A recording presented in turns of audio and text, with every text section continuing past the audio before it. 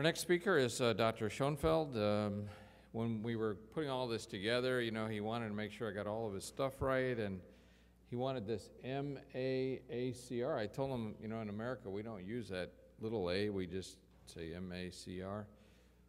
I said, you know, we really don't need any of this stuff, you know. You have some people like Bono, they just go by their first name. You have Cher. You have Elton. We just saw him in concert. He was fantastic. So we have Yehuda. He's a rock star of rheumatology. He's going to talk about us to D or not to D. This is the question. Thank you very much. There was a rock star like there who came to an house of the old, and he was walking in the corridor, and nobody recognized him. So he turned to one of the subjects there, who was 96 years old, and he asked him, "Do you know who am I?" He said, "I don't know, but if you will go to the secretary, they will tell you." So thank you very much for the introduction. I know that I'm the last barrier between you and the dinner, and therefore I decided to shorten my talk from 1 hour and a half to 1 hour. And I have chosen the title "To D or Not to D." I believe that it will be less provocative than the previous talk, and I was happy to hear Michel Petri in the morning recommending vitamin D for SLE patients, and I believe, Michel, that you most probably prescribe it to other patients with autoimmune rheumatic diseases. What I would like to convince you is that you will take vitamin D, and I will show you that even my dog, the previous dog, is taking 2,000 units every day.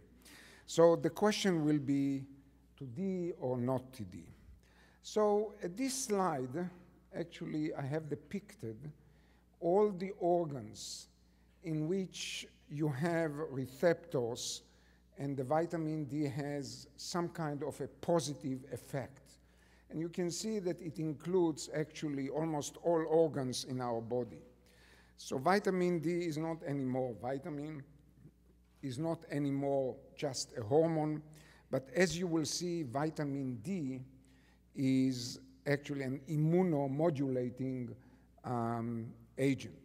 So you can see what happened when you suffer from vitamin D deficiency, and we don't see any more rickets as we have seen in the past. But basically, we can develop the different condition here. And Michel referred to the heart, to the hypertension. There are studies about cancer and vitamin D and so forth. So as you will see, the vitamin D may be used as a panacea for different conditions, even though at the end of my talk, I will be a little bit provocative just to wake you up before dinner. So what are the normal levels of vitamin D? So it's well accepted that below 20 nanogram per ml, it's regarded as insufficiency, and definitely between 15 or 10, it is deficiencies. That was not the normal levels that were recorded in the past. So why in the past we had higher levels of vitamin D, and now I can assure you that if I will measure the vitamin D in your blood here among the audience, I will find that 72% are deficient of vitamin D.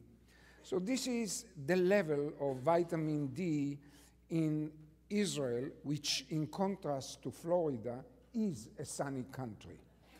And you can see that there is a shift to the left in comparison to what happened in the past. And even in Israel, most of the people are vitamin D deficient.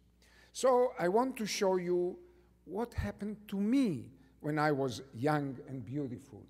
So when I played tennis, this is, by the way, an autoimmune game because I played here against Noel Rose, and I am ashamed to say that he beat me.